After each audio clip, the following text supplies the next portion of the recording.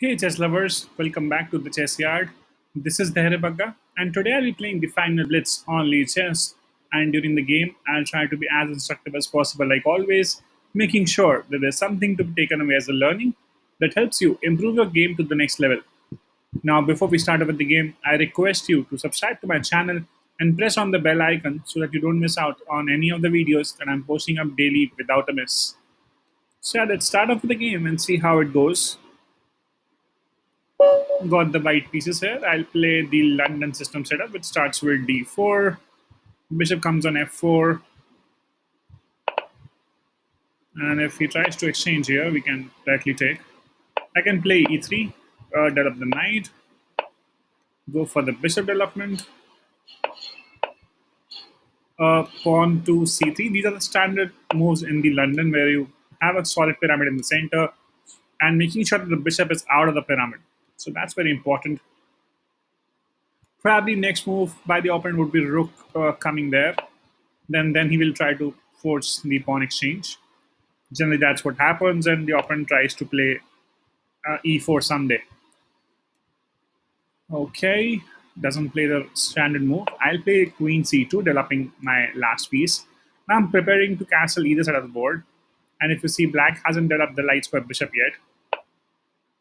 And now it comes. I'll try to kick this away by playing h3. If he wants to take, he can. But he goes back instead, which is passive. You should not make moves like these where you are just trying to move the same piece again and again in the opening.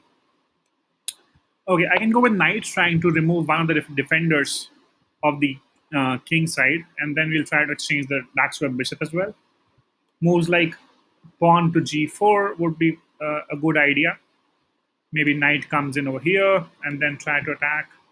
Can pin this as well by playing bishop here on c4 so that there's no threats. If now we can definitely take this after pinning it. We'll first of all take the knight maybe.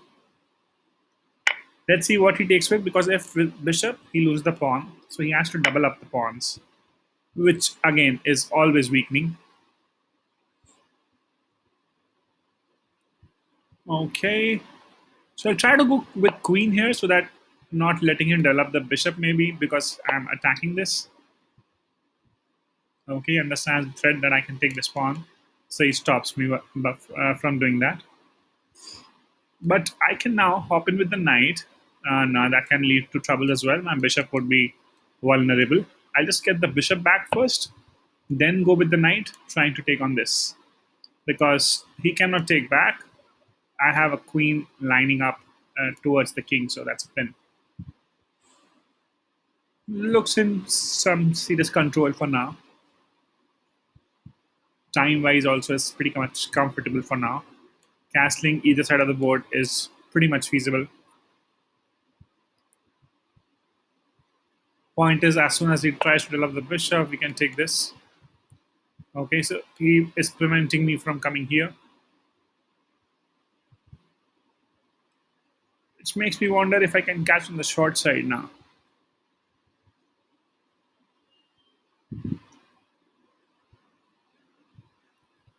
Or is pawn forward. That's weakening because this diagonal would be nice. I can castle either side of the board and then make a pawn break in the center. Long side makes more sense somehow. I don't know. No, can be troublesome because if bishop comes here, then I'm moving my queen suddenly. He has got both the bishops lined up towards my queen side, so that's not actually a good idea. That's why I castle now on the king side. Also, if he has to attack me now, he has to push his pawns forward, and that would be weakening for his king side. So not a good idea. Whereas my bishop and queen are lined up towards the opponent, so that is nice. Okay, a rook in front of the queen. I'll get this only for now. For trying to make a pawn break next. I think, okay, he's allowing me to do that. Nice.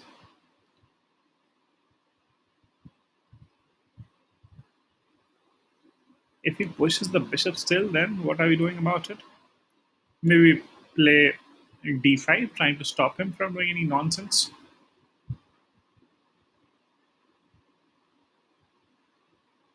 As soon as I take it, that's attack on the queen. So he does take it. I'll take with the bishop. The idea is now I can have discoveries. I can, to the queen, I can take this pawn as well. So that's not a good sign for the opponent already. Either he loses rook or he loses his pawn. Something is going to happen.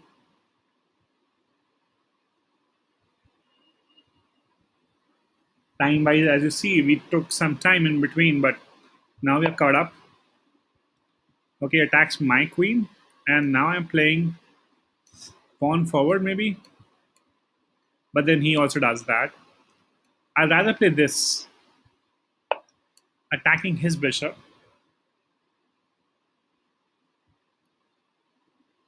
He goes back. He goes back, and we get to take the pawn because there's attack on the queen. Yep. Let's get in the skin of the queen.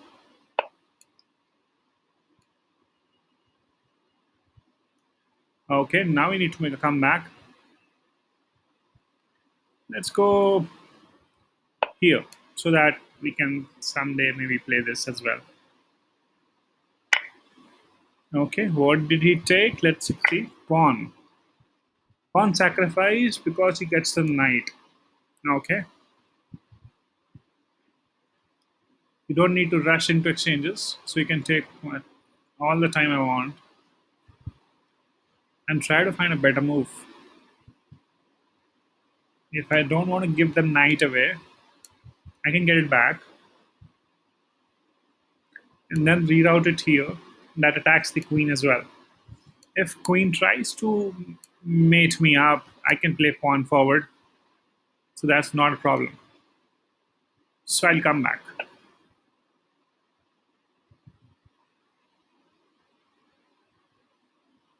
Now we come with the tempo attacking the queen. And we can even come back here defending the mate later on. So I don't think there was a better move than this.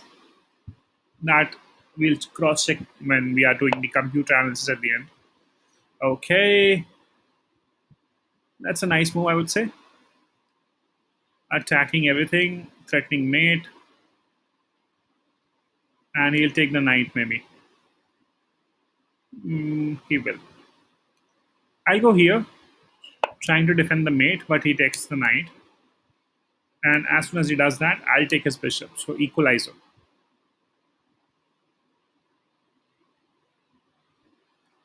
Not giving opponent free stuff. And if he doesn't take this time, we have to get our bishop back and then play knight here. Maybe I can get the queen also lined up. That's another idea. And that's a better idea. That saves everything. Trying to give a check maybe, but not worth.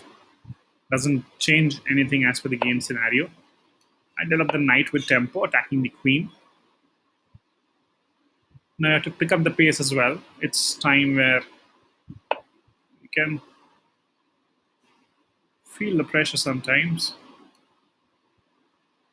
Okay, I'll just line up the rook maybe.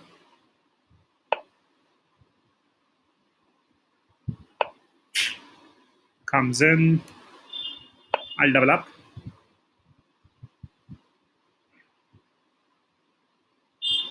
Play pawn forward someday.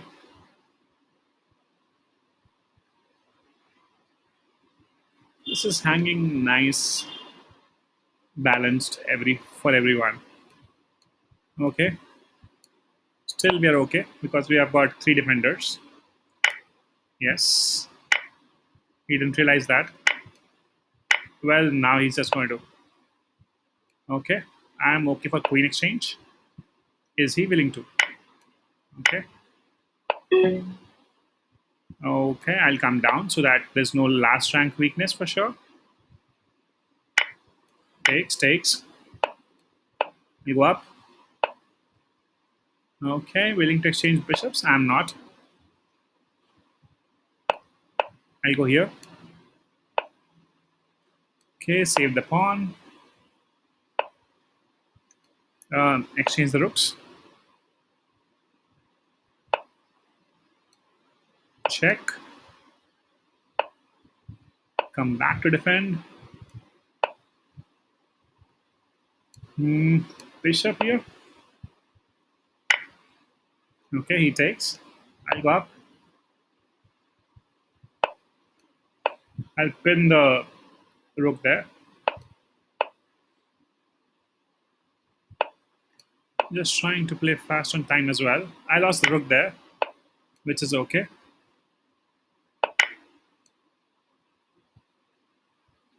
I get the pawn, and then I flagged him at the end. So nice game overall. I liked it. Let me know your feedback as well.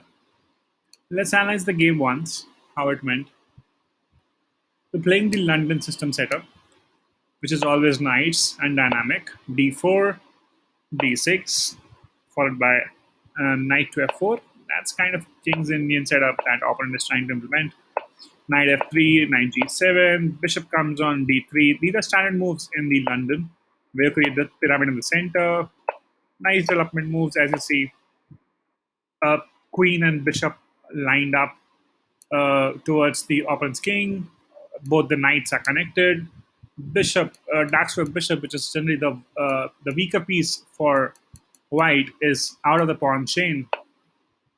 And he tries to pin the knight. I just tried to kick it away, and he goes back. As I said, it was very passive, looking at the game situation, and he goes back, which was bad. Now I try to exchange the knights. He doesn't. I take on the knight. He has to take with the pawn, because if he takes with the bishop, he'll lose the pawn. And that's, again, bad for him. If he tries to safeguard, we can take this pawn as well. And this is just going to lose quickly if he blunders, because this cannot be saved. So that was the thread there. It can quickly go wrong if the opponent is not careful. Here he was and took with the pawn. I went with queen to b3. The idea was to pin this pawn so that I can take this one on g6. Opponent saw it and played f5 instead. And I got the bishop back so that I have some better place for my bishop lined up, and I can castle. And I do castle on the king side. On the queen side is also feasible, is one option, but problem with queen side, as I said in the game, was once I do this, his bishop might be coming here, eyeing my diagonal. Suddenly he has got two bishops lined up. Knight is also solid towards my side of the board, and he can suddenly push his pawns forward, and I can see some lots of weakness in my structure then. Instead, I castle on the king side, and he goes back with the knight. That was